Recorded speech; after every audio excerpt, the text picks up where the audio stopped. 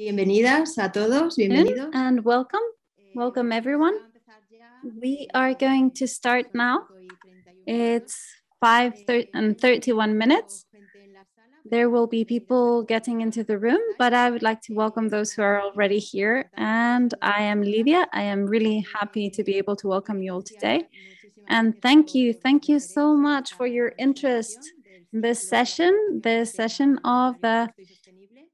Y esperemos que, bueno, os guste a todos y podáis participar al final de la sesión, que ahora os explicaremos un poco cómo va a funcionar. Así que, bueno, pues bienvenidas, como os decía, a todas las personas que estáis ahora. I would like to welcome all of you who are connected or connecting to the session. This is an online roundtable, as you can see, and we hope next year we'll be able to do it here presentially. So this session, which is of much interest, apparently, we have called it the hidden cost of cheap food. So we wanted to thank the Green Europeans Foundation, which organizes this online debate, with the support of the Transición Verde Foundation. And we thank them for their invitation, and I thank them for inviting me to moderate this debate. We also thank La Casa Encendida and the Spanish Association for Ecological Agriculture for collaborating in the organization of this series and this specific event. So as I was saying, let us remind you the conditions to participate. You can ask your questions by using the chat box where you're all saying good afternoon. So on that same chat, you can ask questions. We will be noting down all the questions and we will be asking the questions as they come along. So please try and ask the questions at the end of the session. We will warn you of the fact that you can start writing your questions so that we can consider them all from the beginning to the end. So if we get different questions that are that deal with the same topic, we will just regroup them so that we have time to deal with them all. And we wanted to remind you all that we have interpretation, simultaneous interpretation. Our colleague Matilde is going to translate, and we want to thank her for her job.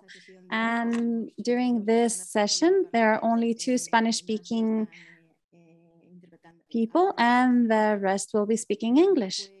So what do we want to talk about during this session? Well, we have been answering during previous sessions, and I guess that some of you have already participated in some of the previous sessions. So in this cycle, we talk about how the food is produced, how it reaches our table. I'm going to ask you to please, I'm sorry, but Lydia has muted herself, I believe. I'm sorry, Lydia, your microphone is off. We can't hear you. I'm sorry, I closed my microphone by accident. So what do we want to talk about during this session? As I said, we have been during these sessions, the 2 previous sessions of this cycle, because we began on September 21st, we started talking about how the food is produced, how it reaches our table, what happens during the whole production, distribution, and consumption chain, what is the social impact and environmental impact that our current industrial model has. We know that producing cheap food has deep environmental, social, and health impact, what we called the hidden cost of cheap food.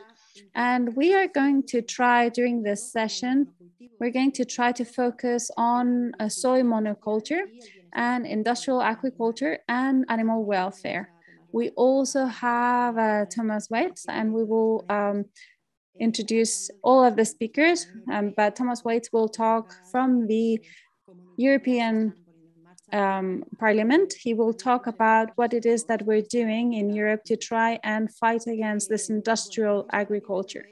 So we're going to talk about all of these things. Let me introduce the speakers to you. We will have time to listen to them all and to ask questions to them. First of all, let me introduce Nazaret Castro. Hi, Nazaret, good afternoon. She is a journalist. She has a PhD in social sciences. She is the co-founder of Carro de Combate, dedicated to independent journalism. And they research the origin of the food that we consume. And she wrote the world, the monocultures that conquered the world, and consuming is a political act, and bittersweetness, which is a story about the origins of sugar. Then we will give the floor to Natasha Hurley. Hi, Natasha. She is the campaign director for Changing Markets, where she is the director of a campaign to stop or phase out hydrofluorocarbons. And then we also have Olga Kiku. She is the director of Compassion in World Farming. She is also a member of the Green European Foundation, and she coordinates the cage-free working group that is made up of European members of parliament. Then we also have Thomas Waits. He is the co-president of the European Green Party, and he is a European MP for the Greens EFA. His work focuses on sustainable agriculture, regional production, and healthy food. And he also deals with common agricultural policy, which we will be talking about as well, and the reform of the Animal Transport Directive. So we will start now with Nazaret Castro. Good afternoon, Nazaret.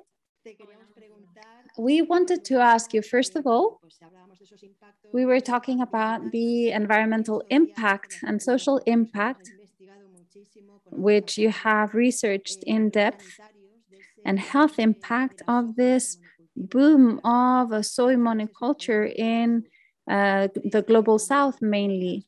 What do you think is the responsibility of the European Union in this situation with regards to this industry, this meat industry as well, and the expansion of macro farming, which is something that we are dealing with in Spain right now? So Nazaret, please, the floor is yours. Thank you. Thank you so much, Lydia. I would like to start by thanking all of the organizers and the people following along for being here. It is an honor to be a part of this panel. And I also have to say that I'm happy to be part of this session because we at Carro de Combate, what we do, as Lydia said, what we do for and have been doing for 10 years is analyze the social and environmental impacts of what we consume. And what we are researching are the hidden costs, actually what the economists sometimes refer to as externalities that are not included in the cost paid by a company. And it's usually other bodies and other territories who pay for that. And in the case of soy, it is one of the cases that we have studied in depth for the book Monocultures That Conquered the World. And it's also one of the things that I am very interested in because I lived in Argentina for 10 years. And as many of you, I'm sure, know, they are the main producers and exporters of soy the world over. And soy, in an important way, is actually a very interesting case to really understand how the agri-food sector works worldwide, what some people have called the corporate regime, corporate agri-food regime. And it's important to talk about regime because it refers to something systemic, a structural dimension. The problem are not some specific cases such as soy or Brazil or a certain industry, but rather the problem is systemic. It's a model which, as Bill Mollison said, he is the father of permaculture, is not designed to produce food, but rather to produce money. And soy, as I was saying, and this corporate agri-food regime is something that we need to highlight because it's actually multinationals that worldwide control this chain. So in order to summarize what are the hidden costs of soy in particular, there is something that is quite basic that we need to understand, which is the role of toxic substances, especially glyphosate, but there are others that are not very well known that are also very much toxic. As I said, soy is really an example of agri-food business, which is just a technological package. A multinational such as Monsanto that now belongs to Bayer in the 90s invented a soy transgenic seed that is being sold with pesticides. This soy, it's called intact RR because it resists thanks to glyphosate to this pesticide. So the big hidden cost has to do with the impacts that this has in bodies and territories, because this soy, this transgenic soy, has been changed, its DNA has been changed so that it can resist to the effect of this pesticide, so that everything dies around it. All the weed, that undesired weed dies, but the soy remains. So for soy to be profitable, we need to use poison. And this obviously has an impact in the health. There is a whole polemic around whether it affects the people who eat it or not, but quite clearly it does have an impact in the populations that live around these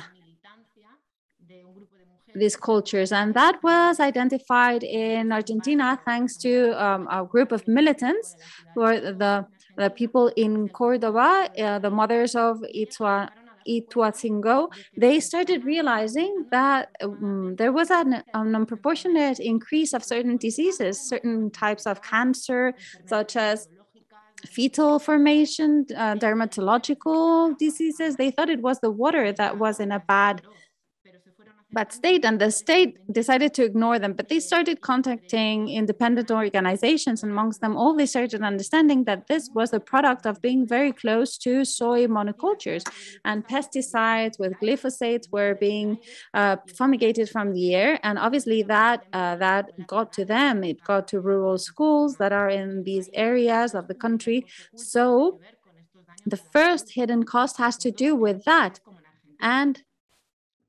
And that is obviously something that happens in other territories.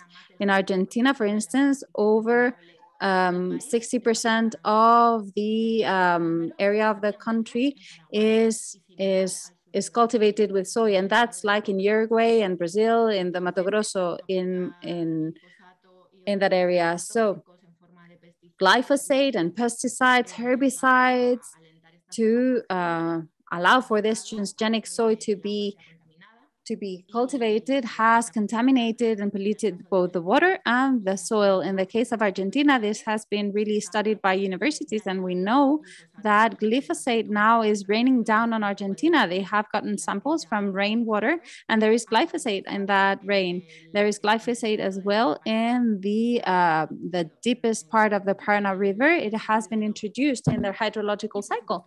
And obviously, there are other problems that have to do with deforestation. The deforestation of ecosystems, as important as the Cerrado in Brazil, or in the north of Argentina and Paraguay. And this obviously has allowed for a great loss of biodiversity, obviously, and it also contributes to climate change and the acceleration of global warming.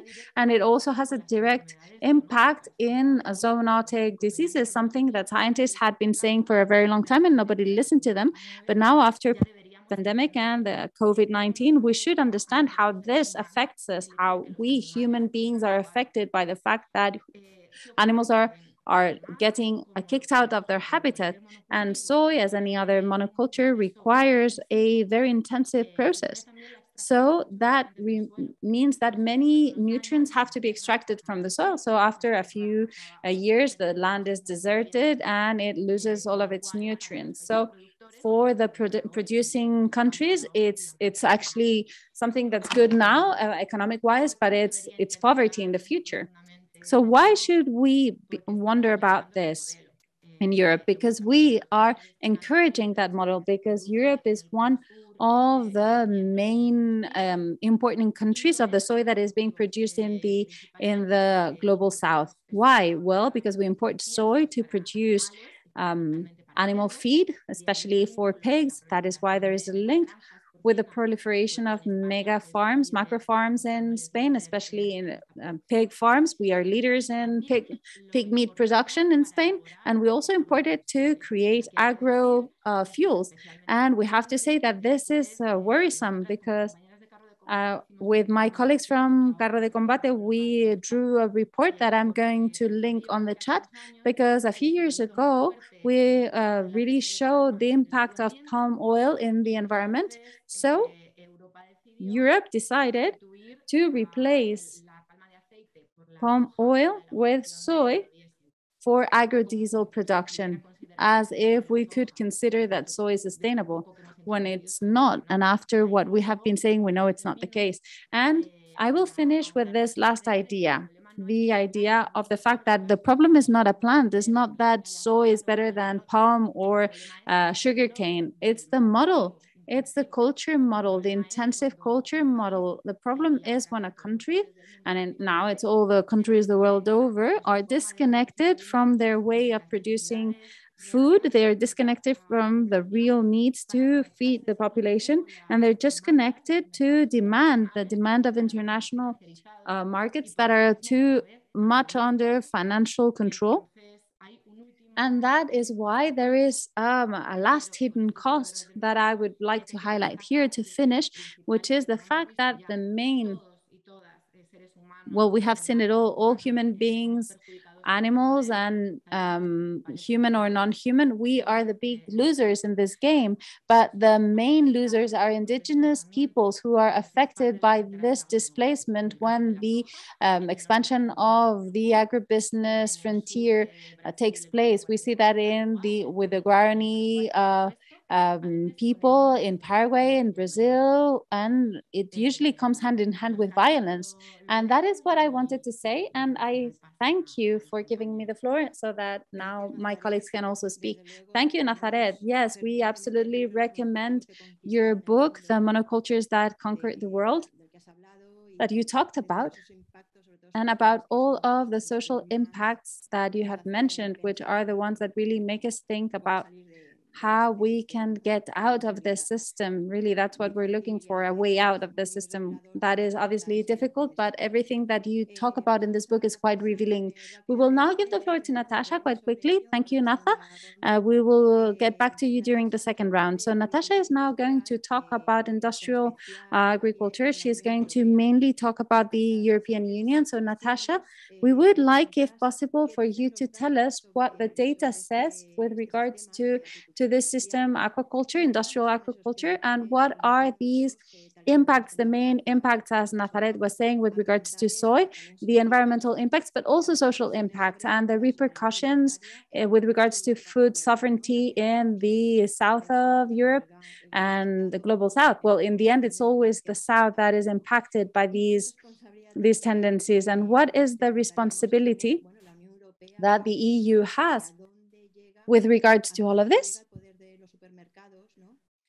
How wide is the power of supermarkets, and what's the relationship with these practices that have been proven to be unsustainable? Thank you very much, Natasha. Please go ahead.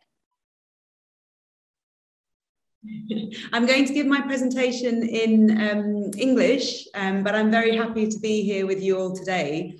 And as Lydia said, I'm going to present to you on the topic of industrial aquaculture.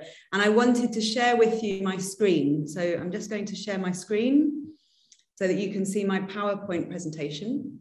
And hopefully you can all see that now. I want to talk to you about a campaign that I've been leading since 2018 called Fishing the Feed. And I work at the Changing Markets Foundation as campaign manager, and this is currently a really important focus for us.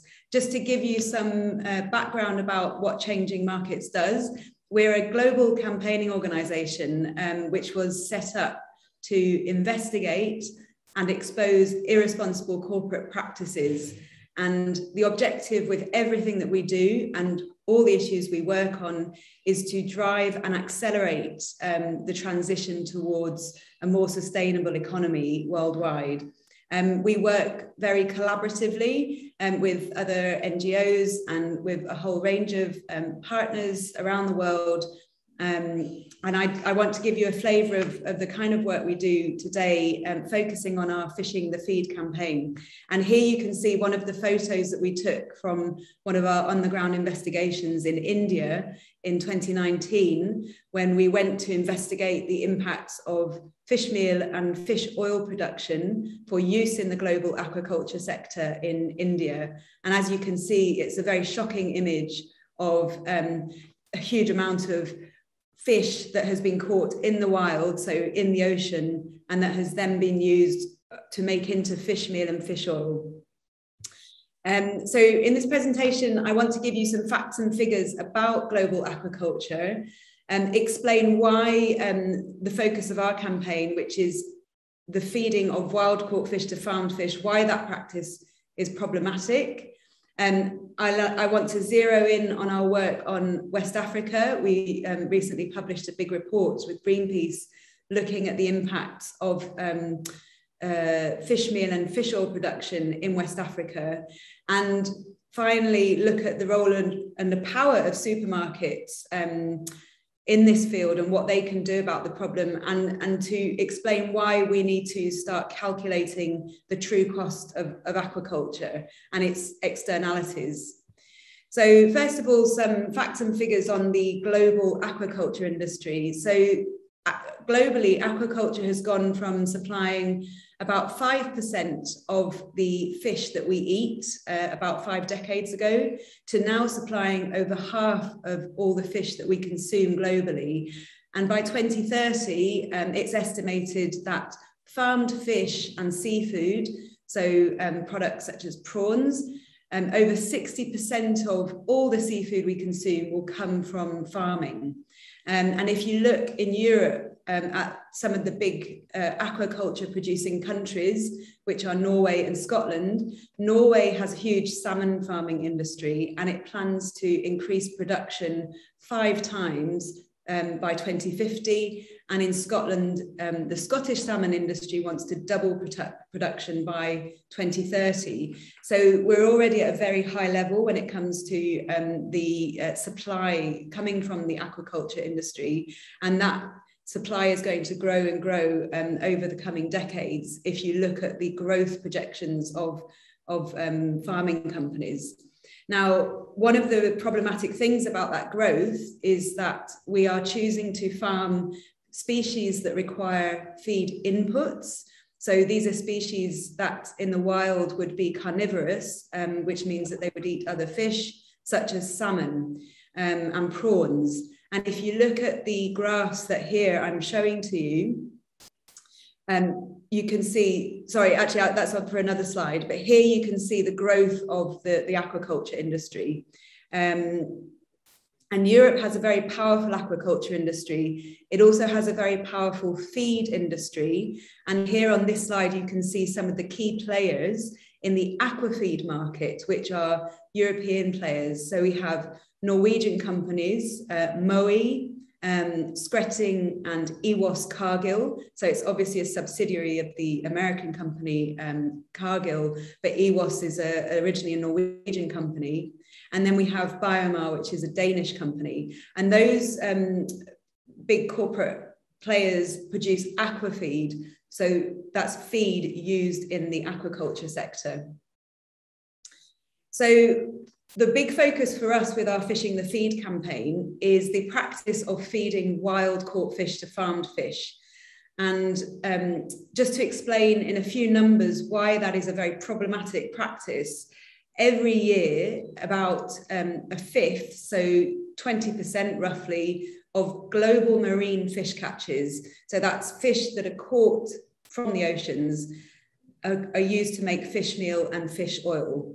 And most of this fish meal and fish oil is used to feed aquaculture. Some of it is still used in pig farming and chicken farming, but the majority of it is currently used in aquaculture. And this is something that surprises a lot of people because it sounds almost counterintuitive to people to know that fish are being taken from the oceans and ground down into fish meal and fish oil that's then going into aquafeed and supplying fish farms. Now, on the graphs on the right here, you will see that at a European level, but also at the global level, the fed aquaculture industry, so that means aquaculture that requires feeding, is increasing faster than non-fed aquaculture. So non-fed aquaculture would be, for example, mussel production. And I know that in Spain, there's quite a big mussel producing industry. Mussel production is less problematic from a feed perspective than, for example, salmon and sea bass farming, because those species require feed inputs. And if you look at the global level, that fed aquaculture is increasing more rapidly than non-fed aquaculture. And that is obviously driving demand for the wild caught fish, which is used as a feed ingredient. And that wild caught fish is coming from countries that suffer from food insecurity in the global south. So some of the big fish meal and fish oil producing countries are in Southeast Asia, South Asia, so India is a big producer, Vietnam's a big producer, and West Africa. All of these countries have, to varying degrees, all of these countries have problems with food insecurity. People in those countries are struggling to get enough food to eat. And Peru in Latin America is a huge supplier to the global market. And similarly, Peru has significant food security problems if you look at the country as a whole. So that explains why this is a problematic process. And I want to show you a quick film that we've made for our campaigns. I'm just going to play this now and hope that you can hear it.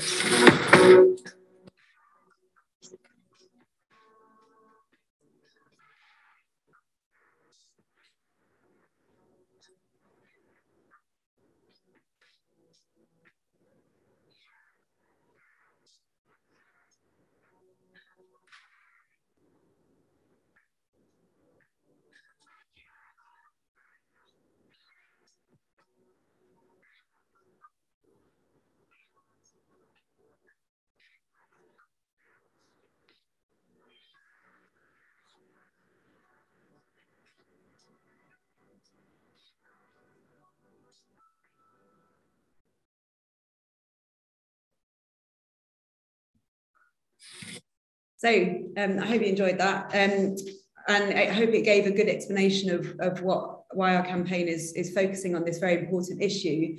Very quickly, because I'm aware that I'm probably running out of time, I just wanted to talk briefly about our work in West Africa. And this is a part of our sort of investigative and campaigning work around the world as part of our Fishing the Feed campaign.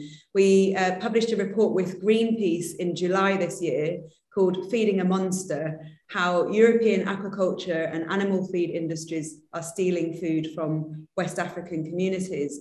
And very briefly, that looked at how fish meal and fish oil production is expanding very rapidly in some West African countries. Now, this is because these countries have access to very precious fish stocks that are highly prized by the fish meal and fish oil production sector. They're stocks of fish such as sardinella, which are very oily and very nutritious fish. And these fish make very good fish meal and fish oil. And in particular, the fish oil is used in salmon farming. And we know, for example, that some of the big salmon producers and or aquafeed producers are sourcing fish oil from West Africa. The supply chain, it's very important to point out that the supply chain is a very opaque supply chain. So it's very difficult to understand in detail where the fish oil that is produced in West Africa is ending up.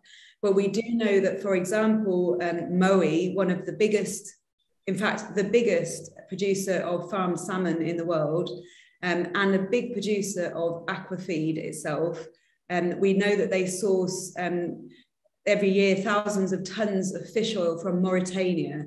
And you can see Mauritania on the map here. It's the big country in light yellow. And Mauritanian fish meal and fish oil production has increased very rapidly in recent years. Now, in our report with Greenpeace, we calculated that every year, about 500,000 tons of wild caught fish, so that's 500,000 tons of wild caught fish, go into fish meal and fish oil production in West Africa, and that amount of fish could be used to feed people directly instead, and it could provide protein for about 33 million people in Africa. So this picture here is a photo that was taken from an investigation we carried out in the Gambia and it shows a fish meal factory where the fish is landed and brought from the sea directly to the factory, piled up to go into fish meal and fish oil production. And here on the right, you can see a map showing the sardinella stocks, the stocks of these little oily fish that I was talking about, and how those stocks circulate up and down the coast of West Africa. So this being to illustrate that these stocks are shared stocks, and they're shared among several countries, and that, you know, the fact that Mauritania, for example, has a rapidly expanding fish meal industry is problematic for other countries in the West Africa region that rely on these fish for protein and for artisanal livelihoods. Now, very briefly, because I know I'm running out of time, I wanted to touch on the power of supermarkets. Now, a lot of our work in the recent year or so has focused on the important role that supermarkets play in this market. As many of you, I'm sure, are aware, salmon is, for example, becoming an increasingly popular fish on supermarket shelves across Europe. I know that that's true in Spain as well. And Spain is the EU's second largest consumer of fresh salmon, accounting for about a quarter of salmon consumption in the EU in 2017. Most of that salmon is farmed. So clearly there is a strong link between the practices I have been describing, the industry I've been describing, and the Spanish consumer market. Now, the retailers across Europe have huge power, have huge economic power, and they had turnover of 3.5 trillion euros in 2018. And what we're saying to supermarkets is that they need to use this enormous market power that they have to try and drive change within the industry, to say to feed producers and fish farming companies that we need to eliminate the use of wild-caught fish in aquaculture supply chains, because it's a highly unsustainable practice and something that has very negative impacts on populations in the global south, as I've shown. This is a very quick illustration of some of the links that we found, thanks to our investigations, between fish meal and fish oil production in countries like Vietnam, India, the Gambia, through the supply chain, and then ending up at the European retailers, including in Spain, for example, Mercadona. We were able to establish links to these highly damaging practices, from these highly damaging practices right down to the supermarkets at the other end of the supply chain. And you can find more detail on this in our reports. Last year, we conducted a review of how Spanish retailers are performing and what policies and practices they have put in place to address this very big problem in their supply chain. And we found that Spanish retailers across the board performed very poorly on this issue. And you can find all the details on that in our Atrapados report if you want to find out more. Now, just to conclude, I want to say that we think that we need to start calculating the true cost of aquaculture, which currently is not being factored in when we think about fish consumption in Europe. So we commissioned some economic analysis earlier this year that found that across the world, the hidden cost of salmon farming, which takes into account factors such as the use of wild-caught fish in feed, takes into account factors such as poor fish mortality, poor fish welfare, and mortalities on farms, which are very high, and found that the hidden cost of salmon farming is $50 billion globally since 2013. So we're talking about a huge cost to society and the environment from a sector that is growing very rapidly. And what's true for salmon is true for other species as well. So I don't want this just to be about salmon. It's also about other farm species such as sea bass and prawns, for example. And I think I'll draw to a close there, but I'm very happy to answer any questions that any of you might have after the presentation, and to share any documents with you, any of our recent reports, some of which are available in Spanish. So thank you very much. Muchas gracias, Natasha. Muy interesante. Natasha, that was very interesting. And thank you for sharing the data. You can ask questions, and I would like to thank the colleagues who are giving answers with more information, with the reports that Natasha was mentioning. And if you have any questions, you can start asking them on the chat so that we can write them down, because Natasha has given lots of information. It was all very interesting, and I'm sure that you're all asking yourselves questions about this. So we will now give the floor to Olga Kiku. She will talk. We are going to go from aquaculture to animal welfare and talk about what producing cheap food means with regards to animal suffering. And Olga is going to give us an answer. Olga, we would also like to know what initiatives you're putting in place, what your organization that you represent is doing to improve animal welfare. And since we've asked it to all speakers, I would like to know what's the answer that European institutions are giving to this topic. So Olga, please go ahead. Thank you very much for the invitation. I have shared my screen. I hope that you can see it. Please let me know if this is working. Perfectamente. Yep. All right, great. Okay, just I'll start with a slide regarding our organization. Compassionate Farming was founded back in the 1960s, and now we have offices and representatives in many European countries and the US and China. And in Europe, of course, we also have my colleague Patricia Derrada in Spain.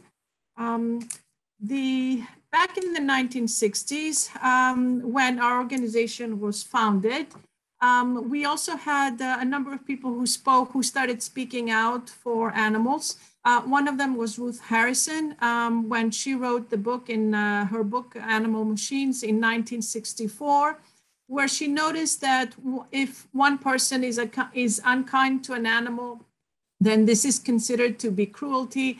But when you have a lot of people who are unkind to animals, especially in the name of commerce, then this cruelty is condoned and actually is even financed, and of course will be defended by otherwise intelligent people. Very, very interesting and true observation. So since actually after the Second World War, we had this phenomenon of factory farming, which sort of permeated in the sector and actually expanded beyond the developing, beyond countries such as the US, where it originated, and is very much well established in Europe and elsewhere in the world. What does this mean for farmed animals? Well, I will focus on Europe for this occasion. This means that over 9 billion land animals are used for food in the EU every year, and also a very significant number of wild fish, as well as fish in fish farms, are slaughtered in the EU every year. The global number for fish is estimated to be from 1 to 3 trillion per year. So most of the animals who are slaughtered, especially in Europe, come from factory farms, come from industrial animal farms. And you have major problems associated with these farms. These include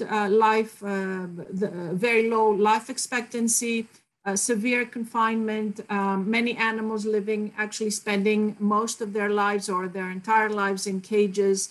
Others are tethered. Factory farming also means many mutilations, such as castration and debeaking. It means also diseases, infections, use of antibiotics, heavy use of antibiotics, force feeding in the case of ducks and geese for the production of foie gras. For the production of milk, we have the separation of the mother from the young. Lots of, as my colleague before me, as Natasha pointed out, serious issues regarding fish farming also. We have selective breeding of animals whereby the animals are selected in order to produce more, so for fast growth and high yield production. And we also have many serious issues regarding slaughter methods, and I will go into these later. So factory farming, and I'm not going to go into these today since I'm focusing on animal welfare, but there are serious environmental concerns with factory farming, catastrophic environmental impact with industrial animal agriculture. There are also health concerns with the overconsumption of animal products, as is the case in Europe and the US and other countries where the consumption of animal products is rising. But I will focus on the moral concerns regarding the exploitation of animals in this system. So I mentioned some of the problems, but we also have, because of the internet, because of the role of media, because of campaigns that many NGOs have embarked on, and because the animal advocacy movement, we have an emerging perception that that using animals for food, for the production of food, should not be acceptable, especially in regards to really bad conditions and really cruel treatment in factory farms. There were many, as we've seen throughout history, there were many practices that were very commonplace in the past, like slavery, child labor, etc., which were quite common, but certainly are not accepted today. Therefore, we can say that our past and past practices cannot define what we do in the future. I will provide just 3 examples today so you can get an idea about what factory farming is about and industrial animal agriculture. Here, this is the case with cages. Hundreds of millions of animals in the EU are caged every year, either for part of their lives or their entire lives. And you can see the hens and the sows and other animals. The numbers are great and the suffering is great.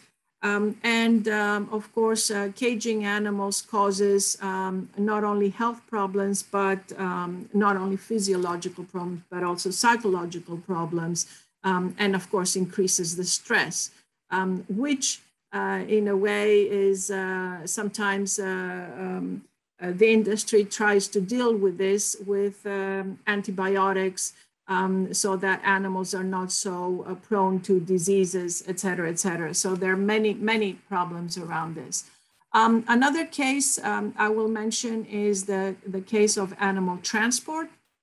And I'm sure that MEP Thomas Weitz will talk more about this. The animal transport, of course, millions and millions of animals are transported every year. Many are actually exported outside the EU when we know that while animals, there is some sort of basic protection laws in the EU regarding the treatment of animals. This is not the case when they're exported outside the EU. So, this is another major issue. Unfit animals are transported, heavily pregnant animals or unweaned animals. We have high stocking densities there, too little headroom. Many times animals are transported under very high temperatures. And the list goes on and on. Again, as is the case in many cases, the use of sanctions is very limited. We see that even countries that actually break the rules again and again and again, infringement proceedings are hard to come by. So there is a hesitation to start these proceedings from the part of the EU. Another example is that of slaughter of animals, and we see here how I will specifically focus on two examples. One is the use of the CO2 use for the stunning of pigs. That is before slaughter. Pigs are put in groups and are given CO2, which actually causes high levels of distress in pigs and results in a high degree of animal suffering. Unfortunately, there are many, many millions of pigs who are stunned and killed with high concentrations of the CO2 gas. Also, regarding chickens, as you can see, close to 6 billion broilers are stunned before slaughter in the so-called electrical water bath. And this is inhumane. Of course, it's cruel. A lot of times the animals are not even their head, because they're inverted, as you can see. Their head does not really, they lift their heads up, so their heads do not even go through the water.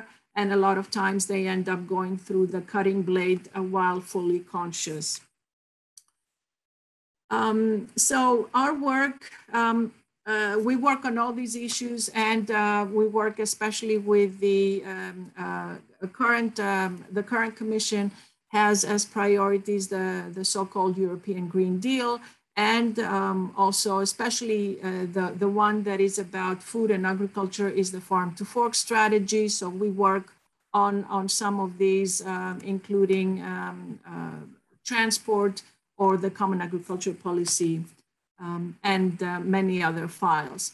In regards to the farm to fork strategy and the European Green Deal, we try to lobby the Commission, the European Parliament, and other EU institutions to revise the existing harmful policies, and to also in regards to food, to promote a higher consumption of plant-based products and to promote plant-rich diets.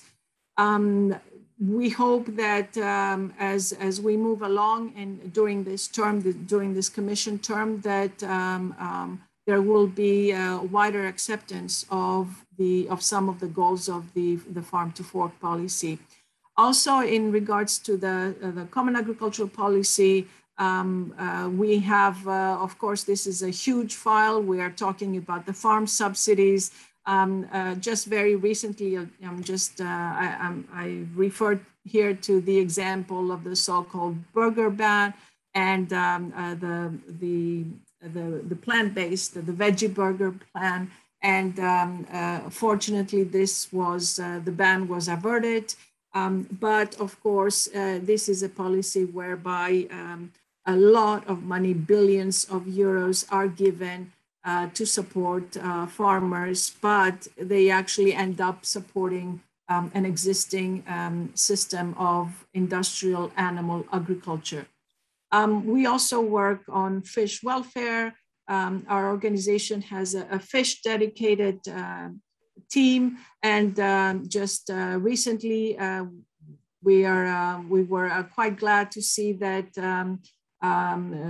there were EU guidelines for sustainable aquaculture, and fish welfare was included for the first time. Also, we're working closely with the Parliament and trying to engage MEPs in this topic. And just recently, the PESH committee, the Fisheries Committee in the European Parliament, commissioned a report on fish welfare. Again, like the transport of animals, the European Commission has committed to revise the transport regulation, and also there is a transport-specific group of MEPs in the European Parliament. Thomas is going to talk to you about it. Again, looking to Olga, como implementation. Gracias. Como precisamente Thomas, since Thomas is going to talk about this, sobre ello, si quieres, since Thomas is going to talk about this, if you want, we can give him the floor, and then we will continue during the second round about what you were going to present here now. Thank you very much. All right. We will give copresidente del Partido Verde Europeo. President of the European Greens Party. He is an MP, European MP. Olga was actually talking about those European policies from farm to fork. We wanted to ask you, I know you have the worst part of this debate, but I'm sure that you will give us lots of information regarding this, and you will be able to provide us with some answers regarding what the previous speakers have said. Is the EU responsible, and is it showing accountability with regards to these impacts? We know that the current system does not, well, gives us cheap food, but because it does not include this hidden cost, this negative consequences, external consequences, and it's organic agricultures who are the ones getting the worst part. We don't know if this CAP or this farm to fork policy or the next generation funds will be a real opportunity to improve this system. So Thomas, the floor is yours. Thank you very much for this invitation. And as very often, the answers are not easily done with yes or no. Let me start where Olga was just ending. We're having an inquiry committee on animal transport across the European Union and on all the cruelty that is happening there, and especially on the exports outside of the European Union. And if you look closer into the question, why are we actually transporting live animals in such numbers and on long distances? We could actually come back to the very first intervention that we've seen today when it comes to soy, because basically the European agricultural model means we're planting or we're using landscapes in the global south where the fodder for the animals is planted. We're importing the fodder, we're stuffing it into chicken and pork, but also beef, and then we're exporting the produce or the animals or the meat into half of the world. And to do all of this, we have created a very industrialized animal production system in huge factories. And we're talking here not so much anymore about farmers, but we're talking about commercial enterprises that are actually running these huge feeding and fattening farms. And then we have also lost a lot of regional slaughterhouses. So we had a huge concentration in the so-called slaughter business. And this is why we need to transport animals for so long distances. But this is just one of the symptoms of a whole system that implies a lot of problems to our society. Let me come back to two concrete examples, which I wanted to share with you on the hidden costs of cheap food, very concrete ones. In my region, it's also a pork producing region, a lot of pork there. We're having 90,000 inhabitants in my region and 1 million pork. So you can imagine how much manure is put on the landscape. And this manure is causing a massive nitrate influx into the soil water. So we think, or citizens think, they're buying cheap pork meat in the supermarket produced in these pork breeding plants. But in fact, if you see the water bills that they're paying every day, they are actually paying the costs for the water company needing to clean the water, to mix the water, to build a pipeline from the Alps to mix the water so they can actually sell it to the citizens. And this creates one of the highest water bills in the whole region, exactly where the pork is produced. So you're actually paying the price for your cheap piece of pork with your water bill. It's the very same citizens, but unfortunately, it's all citizens paying the price and not just the ones that produce and consume the pork. Another direct example is all the transport system, all the cruelty, but it's not only about the cruelty, but it's also, and we have also heard it, the extensive use of antibiotics in the feeding industry. And just to mention that here, all available antibiotics can be used for animal production and are used for animal production because the bacteria are getting resistant against all these antibiotics. And that leads to multi-resistant bacteria, which are literally immune against all antibiotics on the market. And this causes around 33,000 deaths, humans. Only in the European Union every year, this is infections where no antibiotic is still working. And this is due to this animal factory farming systems. And I don't even want to call this a cost. It's a hidden death toll that we're paying for this kind of agricultural industry. Next is the impact on pesticides that pesticides have on our health. I just talked to the Ramazzini Institute, and they're preparing, or they're having a lot of international studies also with Argentina and with the Global South on glyphosate and on the use of Roundup. We've heard it earlier in the first intervention, and they are building clear proof that it's not just the negative environmental impacts, but on the humans that are actually eating food that contains remainants of the glyphosate, that this has a massive impact on our biome. So on all of these organisms that live within our stomach and that allow us to actually ferment, process food and actually feed ourselves. And they're proving that the impact on the biome is so drastic that this is even not just having a physical impact on us, but also a mental impact, because they are able to prove that the functioning digestion system is directly also linked with the functionality of our brains. So it's literally making us stupid. And so also these impacts of the pest, and I could go much deeper now on different pesticides, on neonicotinoids, on fungicides, but this we will not have time for that. But the pesticides that we eat through the so-called cheap produced food, so the non-organic produced food, are creating a direct health impact for ourselves, for the whole society, and this is a huge hidden cost of this kind of agricultural structure. And then with the agriculture that we're doing, we're creating a huge loss of soil.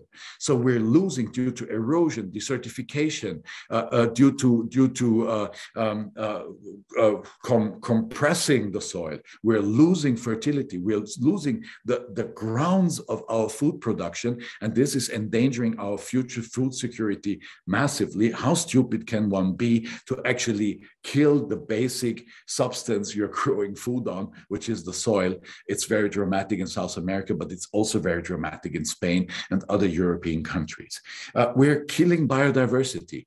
We have a massive reduction of species. We're losing species every year, and if a species is once extinct, there's no way to bring the species back again. And this is more and more endangering our ecosystems, because our ecosystems are getting out of balance because some species are missing and they cannot fulfill their role in the complex system of our ecosystems, which is creating a huge pressure back on agriculture again, but back on all of us, on the human beings. Then we have the massive negative impact on climate. Today, agriculture is one of the biggest, if not the biggest contributor to global CO2 emissions. In Europe, only 12% of the emissions, but if you include the fodder that we're importing, we're already around 18% of all CO2 or CO2-related emissions, climate-related emissions to the atmosphere. And we all see every year in summer, in winter, the extreme weather, the droughts, the floodings, all of that are direct costs that we're co-producing with the kind of food production that we have. And what is extra awkward in that point is that actually agriculture and forestry would be part of the solution if we change to organic or close to nature farming, because only farming and forestry have the capacity to store CO2 back into the soil through plants that grow via photosynthesis, collecting CO2, and then we use the plants instead of artificial fertilizer in organic agriculture to fertilize the soil. So we dig it into the soil, and like this, we're sequestering CO2 into the soil. So we could make agriculture, turning it to close to nature and organic, to part of the climate solution. But what is actually happening on the ground is we're fueling the climate disaster. On top of that, we're losing farmers because they can't keep up with the pressure of industry and unfair prices, and we have a loss of health in our society. So let me now just just come very shortly on the policies. The answer, whether it's going in a good or bad direction, is not so easy. We have with the Commission an ambitious Commission that has realized that we need to take action in this field. On the other hand, we have a huge amount of counter pressure from these industries, and this is fossil fuels based industries very much, and this agribusiness is making billions and billions and billions of euros. We could talk about GMO seeds. We could talk about the links to the pesticide companies, which is one and the same company. We could talk about, again, animal feeding and so on, but this would take too much time now. But the fact that we're endangering with trying to go organic, we're endangering a huge business model is a clear one. Why does the industry not like organic farming? Well, me as an organic farmer, I don't buy fertilizers, so they don't make money. I don't buy their seeds. Again, they don't make money. I don't need medication for my animals because they are free range 365 days a year and they eat grass and they're healthy. I don't need medication. So again, they're losing money and so on and so forth. So from this pair of rubber boots that I'm buying and maybe the machinery I'm buying, all these companies are not making a revenue. And that's why we have such a massive counter pressure towards going green and going organic in agriculture. The cap has some positive elements, but by far not enough as we would have needed them. There's a lot of, let's say, greenwashing, a lot of fig leaves that pretends to be green measurements. But if you take a closer look, there's a lot of question. Precision farming, as an example, there can be good techniques, but precision farming as such is not an eco scheme. I could go into depth there massively. One of the biggest losses that we were able to convince the parliament majority for a limit of 100,000 euros of subsidies. And most of the farmers and most of the citizens would say, well, 100,000 euro. I mean, that's a whole lot of money, yeah? But no, the massive amount of cap fundings go to the very few, very big enterprises. But the problem in the negotiations were the member states, they were killing this maximum capping of 100,000 euros.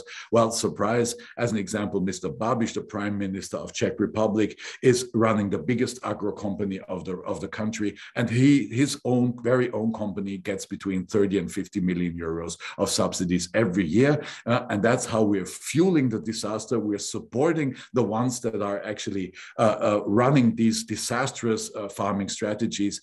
And we're creating an absolute unfair competition to all the small family-based and close to nature working farms. So this is a disaster. And yes, farm to fork strategy, but this is just a strategy. So this is not concrete lawmaking, but just a framework, a guideline towards where we want to go. And already that gets a lot of counter pressure. There's a lot of lobbying to water the text down, to be not as concrete, because the actual proposal from the Commission was a good one. Minus 50% pesticides, minus 50% artificial fertilizers, minus 50% antibiotics. This was ambitious. Let's see how much we see at the end. And the actual crucial question will be, we're now starting to work on the legal framework, so not on the strategy, but on the lawmaking.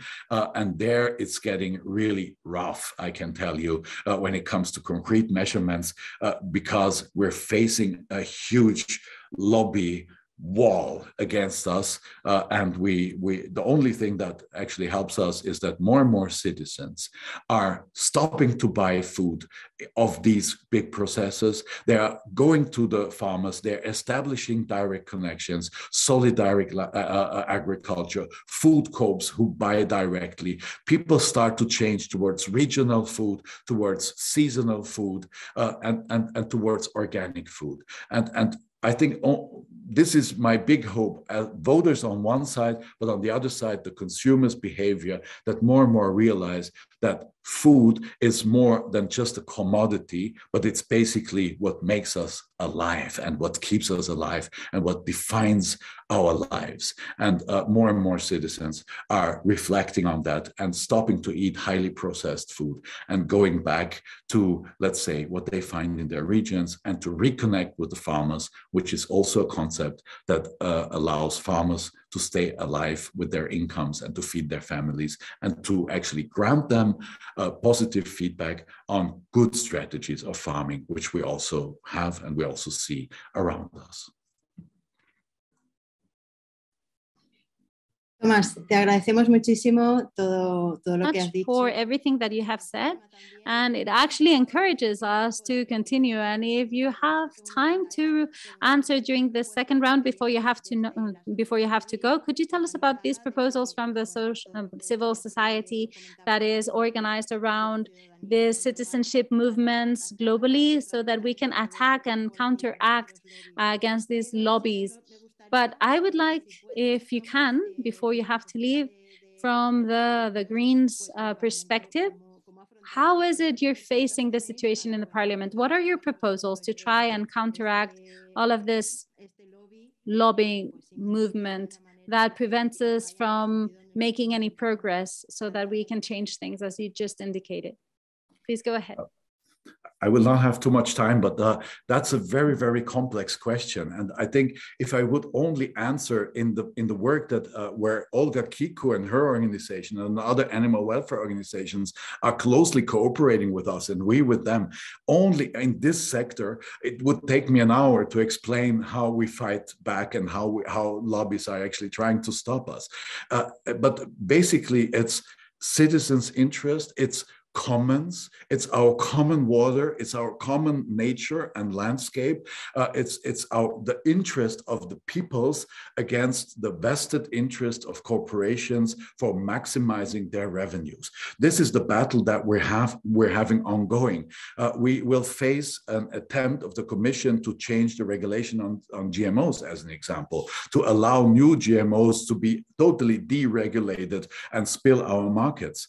We're having massive pushbacks from meat industry when it comes to limit transportation times of animals, where we know we reach a lot of citizens' hearts and we have a lot of support in public. That public support is our best and biggest weapon to actually convince or even pressure other members of the European Parliament or even governments to come along and to change stuff there.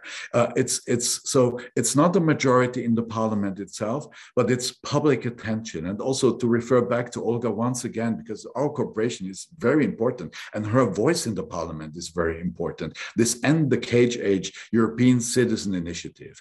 I know the citizens' initiatives are not perfect, but they are a tool to express, for citizens to express their concerns directly to the Commission. And they force the Commission to deal with that issue. And this End the Cage Age European Citizen Initiative was one of the most successful ones, and this has an impact. The same counts for the Save Bees and Farmers, which has just reached 1.2 million signatures just a few days before the end of their time. They had, and these initiatives are, even though you don't see the effect automatically, but it's putting pressure on my political colleagues, it's putting pressure on the Commission. And I must say, watch out your national representation. Spanish MEPs are within the worst when it comes to aquaculture. I must really say that. They are defending industrial agriculture, absolutely. And there's no difference between social democrats and conservatives. I just let you know that. Yeah, it's horrifying what they are doing in the European Parliament. They're I don't know if they are bought or they really believe what they do, but it's really difficult, especially with your Spanish MEPs. So watch out in the next elections. Really look what they are doing, not what they're saying Sunday Times. This is my last recommendation. Quote politicians along what they are voting for, what they're doing, and not about what they're promoting. I have to leave. Thank you very much for inviting me, and all the best. Stay on track, and best wishes from Brussels.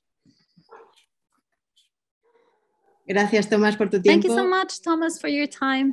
And we will keep that answer in mind given by Thomas.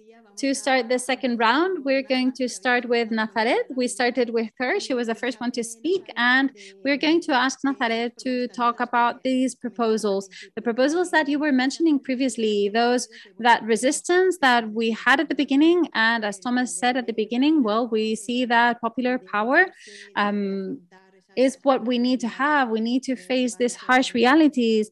And I know that sometimes you are even risking your lives when you do your investigations. And But in the end, these initiatives have given some fruit, haven't they? You had some examples. Could you please share them with us, Nazaret? Thank you so much, Lydia. Well, I wanted to start by linking it with a question that has been asked in the chat, because there was someone who was asking about whether this is linked to, if glyphosate is linked to child leukemia. And yes, that's one of the diseases. There are others such as fetal malformations and abortions, neurological diseases, dermatological diseases, but also some sorts of cancer and leukemia amongst children who are under 15. And this is the best way to transition to the resistance processes, because the first scientist in Argentina who actually identified and who tested and showed that there is a link between glyphosate and child leukemia was Andres Carrasco. And this was at the beginning of the century. And the answer that the state gave was denying it, completely denying it. And they actually started a campaign against him and trying to attack his career. This was a person who was quite prestigious in the scientific sector, and they destroyed his career. The state destroyed his career, and this shows the power of lobbies, an amazing power that lobbies had, as Thomas said, especially in a country such as Argentina, where the dollar dependencies and currency dependency that has to do with soy exports is so great that up till now, no government has been able to free himself from this model. So what happened? Well, Andres Carrasco is still a reference for this whole movement called the fair science or dignified science. He died a few years ago. It's worthy science, and he has created a following.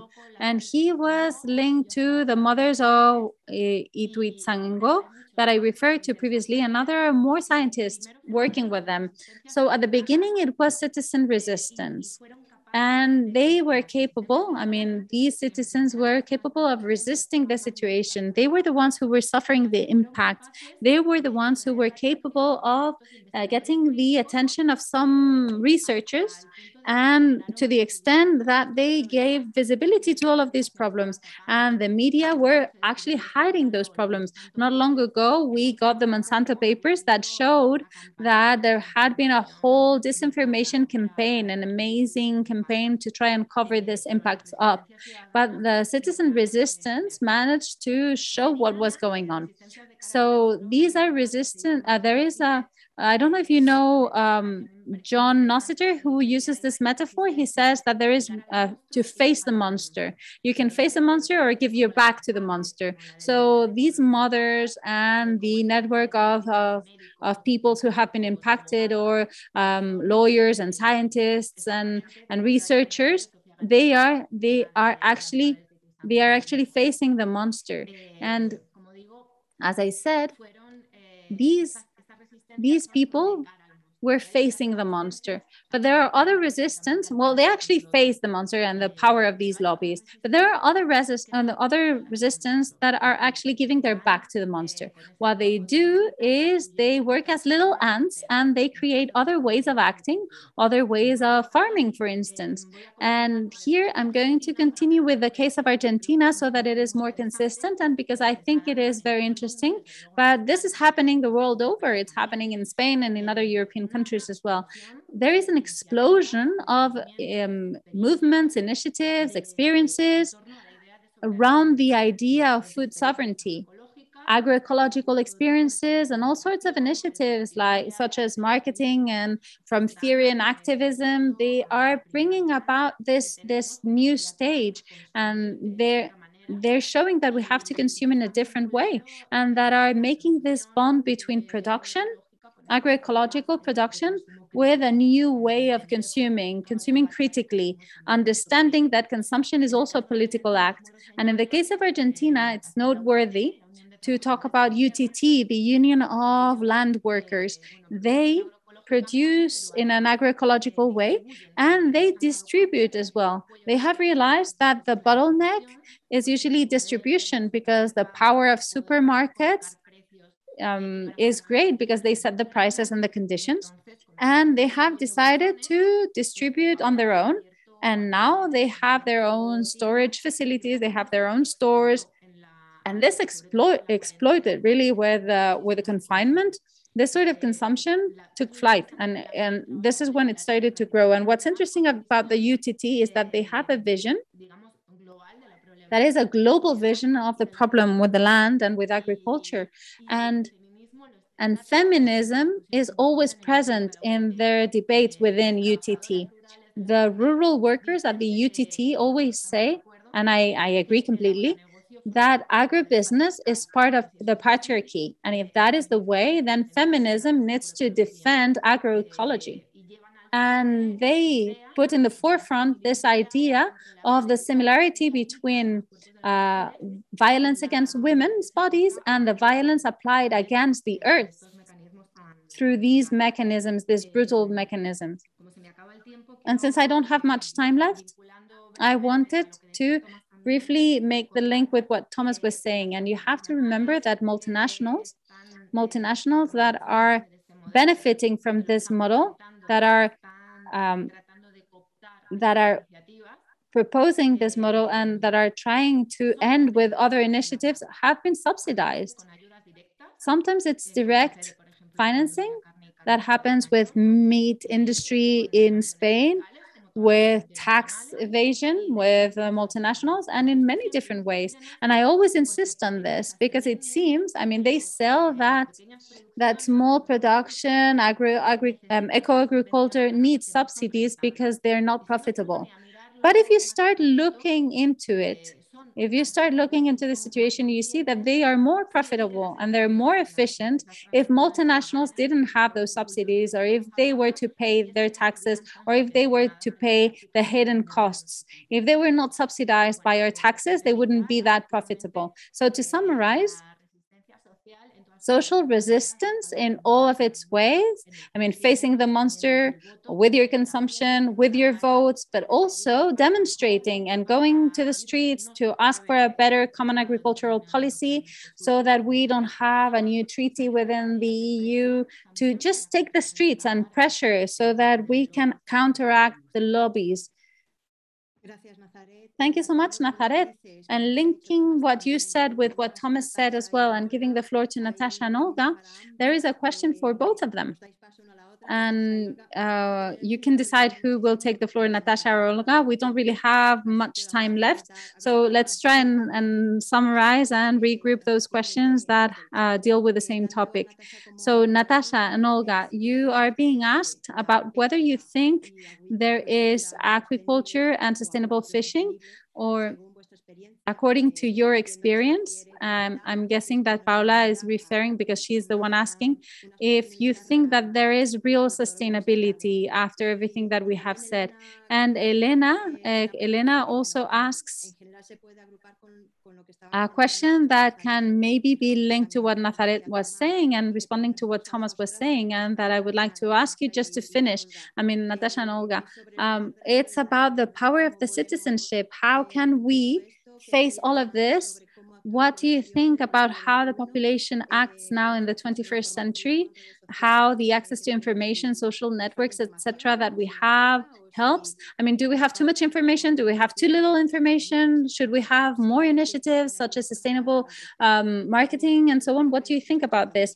And also take into account what Thomas says, that depending on the context we're in, we need more or less pressure. In the Spanish case, we obviously need to exercise more pressure. We need to exercise more pressure. It's what Nazaret said. We have to organize ourselves. Please, Natasha, go ahead if you wish to start. Thank you, Lydia, and thanks for the questions, which I've been following on the chat. They're very interesting to hear the opinions that are being expressed in the questions. So on the question of whether there's such a thing as sustainable aquaculture, clearly in the current situation, what we're seeing is the development of very unsustainable aquaculture. And the big problem, as I showed in my presentation, is that we're pursuing the growth of a part of the industry that has put huge pressure on fish in the wild. There are huge issues around the very intensive form of fish farming that we see in the salmon farming industry, for example, with very high stocking densities, external impacts such as pollution from those farms impacting on local ecosystems. So the model of aquaculture that we're pursuing is not a sustainable model. That is not to say that there are not more sustainable and less impactful forms of aquaculture. I alluded to mussel production. We know that the production of mollusks is much less impactful if you look at the type of inputs that are used. It's very low input aquaculture.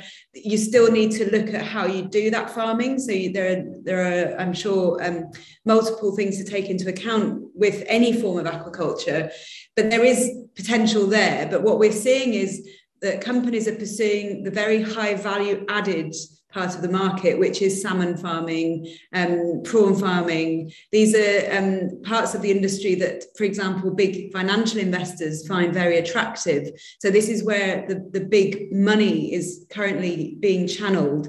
And that's a big problem because it shapes the industry. So what we need, and I think Olga referred in her presentation to the Commission's strategic guidelines on aquaculture, we need a more strategic look at what's being pushed in terms of subsidies as well, the kinds of subsidies that are being given at EU level and beyond, and then how we shape the market going forward.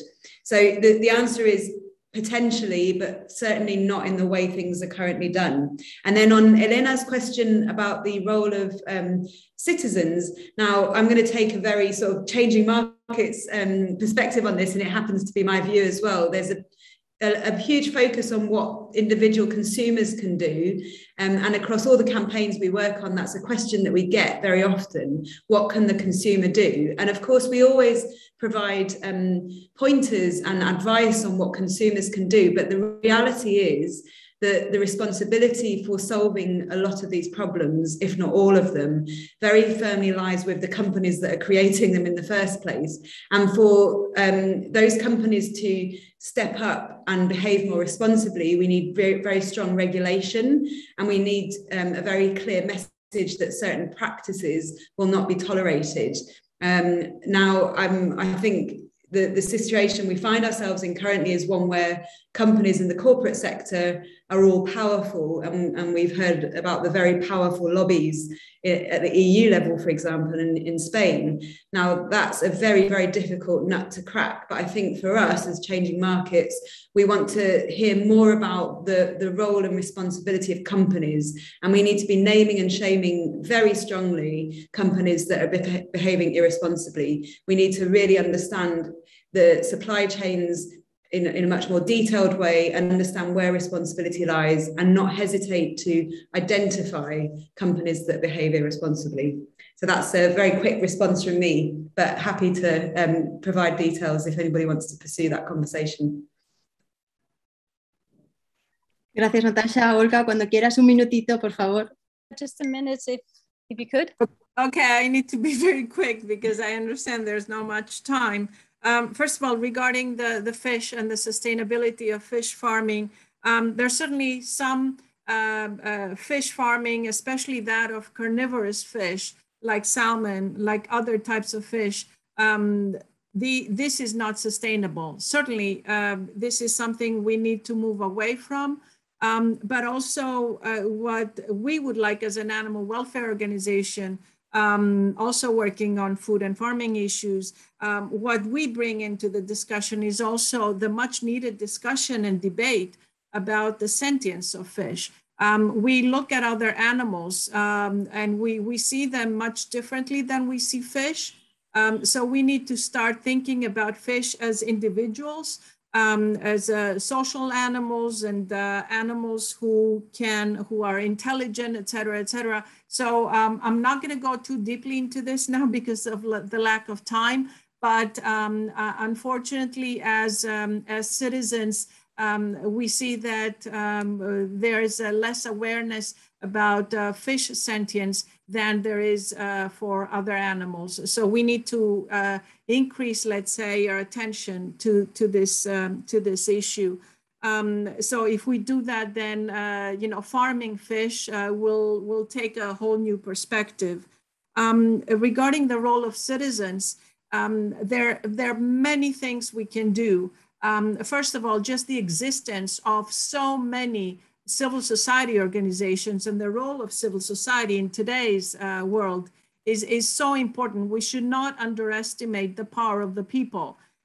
We have tools with us, and one of them is the European Citizens Initiative, which is a more sort of formal tool, but there are many other tools that we can use, and both campaigning and lobbying are very, very important. So raising awareness, educating people, and raising awareness among the public is extremely important. But we don't want to stay there. We want to move on, and we want to move to reforms. And this is how we try to do our lobbying, basically to put pressure on policymakers, not only at EU level, but also at state level, national level. And a lot of times we don't do that much. As civil society organizations, we look a lot at doing investigations, raising awareness among the public, among citizens, educating people, but we need to do more lobbying, and we need to actually hold politicians accountable. We vote for them, but we can also vote them out.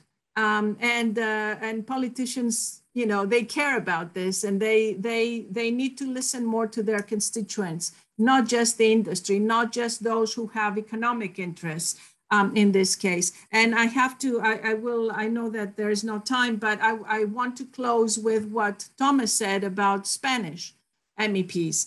I have found I have exactly the same experience as Thomas has. Regardless of the party, okay, we're not talking about Greens or others, but mainly the big two parties, we have found that Spanish MEPs more or less represent the industry. They're there to speak for the industry, and we see how they vote, and it's really unfortunate. So we call on the Spanish people to take note of that and to put pressure on Spanish politicians, those elected in Spain, but those also elected and sent to the European Parliament, to actually listen to their own citizens, not just the industry and especially here, the agribusiness industry. Gracias, Olga. Nos quedamos con ese. Thank you so much, Olga. We will keep that message in mind. We repeat it and repeat it over and over again, and we should keep on repeating it. I would like to thank all the speakers. We are sorry we don't have any more time. I think that all we have said was very interesting. There are lots of questions in the chat, but we will have to leave it at that. I wanted to thank Natasha and Olga and Nazaret and Thomas, who had to leave early, for their interventions. And I'm sure that those questions could be answered during the next session, which I hope we will have. And please come next October 14th. We will have another session. We will have Adana Vasiva during that presentation. She will talk about food sovereignty versus corporate control. So we will talk about all of these things. Thank you all so much. I would like to thank the Green Europeans Foundation, the Fundación Transición Verde, and all of you who have participated in this session. Thank you so much. See you soon.